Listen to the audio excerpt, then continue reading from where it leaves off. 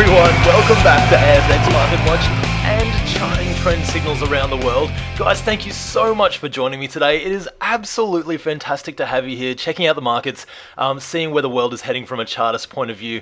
Guys, thank you so much for your emails, and you know, it's great to know that that you get a little bit out of this every week. You know, if I haven't posted for the last couple of weeks, it's just because not much has changed. And in fact, let's just jump straight into it because there's so much gold to get through this week really quickly.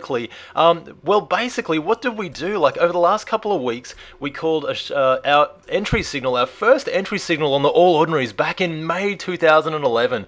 Exit signal, sorry, my apologies. This little zigzag pattern down here was our exit signal. And then further to that, it was probably about a month, or around about a month ago, we called another exit signal way back here in July 2011.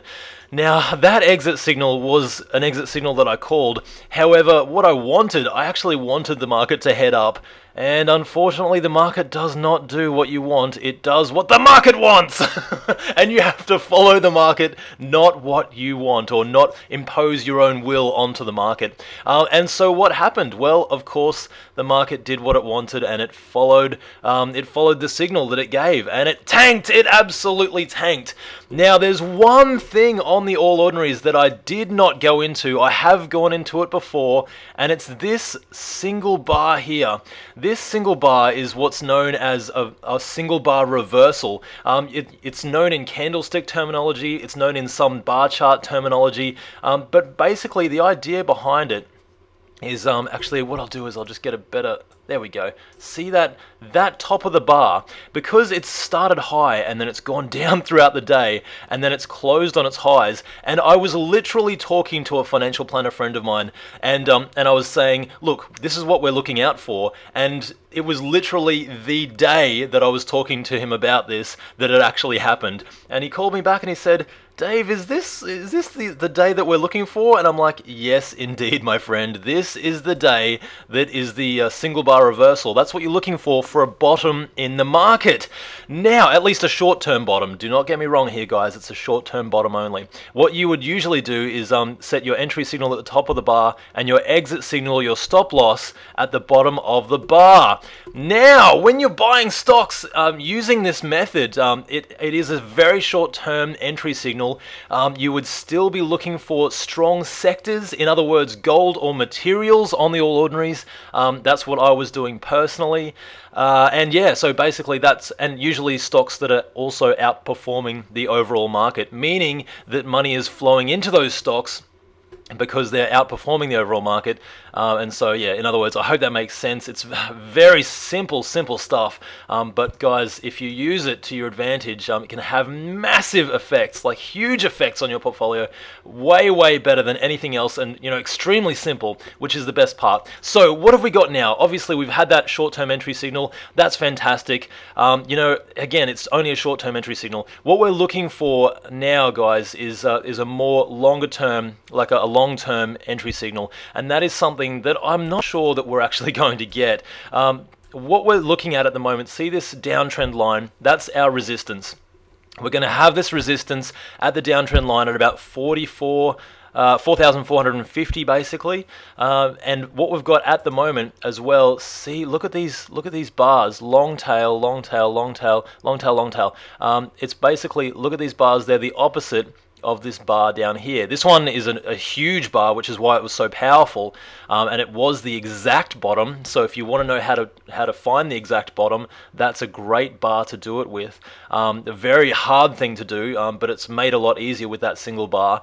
Now these little long-tailed bars, because they're closing low, they're starting low, going up throughout the day, closing low, it means that the smart money is coming in. It's basically selling. It's selling into the strength. And that's why I don't think that we're going to be able to get past this downtrend resistance. What that means, again, what we're looking for a longer term entry signal is, you see up here how we've had this zigzag down, but it's happened over the period of around about a little over a month, probably a month and a half to 2 months. Now what we're looking for an entry signal is the exact reverse of that, guys. So we've had a little up move. We've got our down move. However long this down move is going to go for, if we're going to see a more medium-term entry signal, it would have to go over more than a month and a half, around about a month and a half to 2 months, and it would have to be that little zigzag pattern up, and it would have to also go through a downtrend resistance. Until then, guys, I am flat in the market at the moment, apart from the few stocks that the gold stocks mainly. Gold has been going really well. The stocks that you might have bought at this time, there's not a lot else going on in the market. Just a few setups, but that's basically it. I hope that makes sense. Basically, we've got a lot of support at the bottom of this level, and if we want to look at a really long-term picture on the All Ordinaries, this is the longer term, this super long-term uptrend.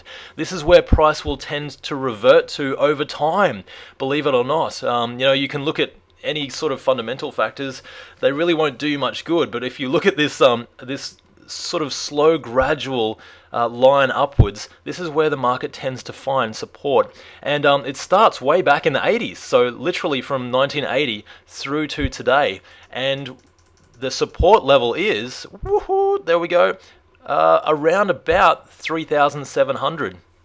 So worst case scenario, if we get a break down to 3,700, that's where I would expect to find super solid support. Until then, guys, you've just got to follow the market and do what it tells you. Don't fight it, because it really wants to help you out at the end of the day. Really quickly, we've got all our other ones at the moment. Dow Jones, what does this look like to you guys? I mean, goodness gracious, this is not looking good. Hello there, that looks like a down move, a little consolidation pattern. And what happens after a consolidation pattern? That's right, more down moves. At least that's the highest probability move on the Dow Jones. Also, what do we get here? Down move, peak, little zigzag pattern down, happened over more than a month and a half to 2 months. Super solid exit signal according to Charles Dow. Charles Dow, of course, from his writings in the late 1800s, absolutely fantastic stuff, and was so popular that he became one half of the Dow Jones Index. Awesome. At least, basically, that's pretty much the Dow Jones. We've got that down move, and it's not looking good at the moment. But with this little break, as you can see, if it breaks just below these bars here, that would really be a bit of a trigger for more down moves. And the highest probability move as well, even though it's moved so far already, it would usually go around about 100% again. So our next level of support on the Dow Jones would be around 9,900 right there. I hope that makes sense on the Dow Jones. Very simple stuff. Really quickly, the FTSE again, looking very similar. And again, what do we have? We called it a couple of weeks ago. Little zigzag pattern down. That was our exit signal. Happened over more than a month and a half to 2 months. That was our Dow theory exit. That's a super solid exit signal. And what did we get since then? The market absolutely tanked. Yes, indeed.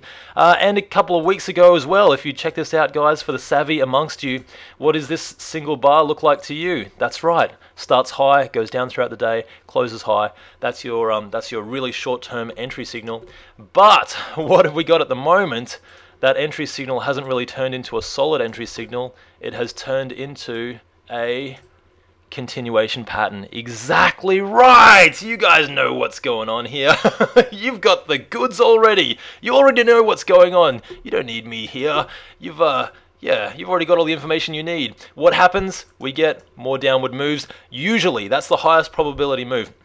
What I would say, because check this out, we've got this massive support at 4,800, and again, massive support at 4,800 just recently, so I would expect that the market, if it does break down, it would find support again at 4,800.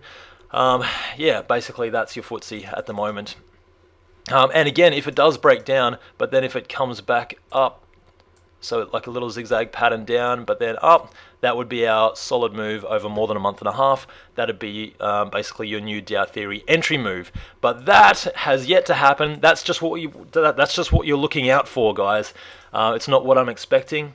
but if it does happen, you know that it's a bit of a more solid entry signal, which is what you're looking out for. Take that information, use it if you can, and practice with it. And if it works for you, use it.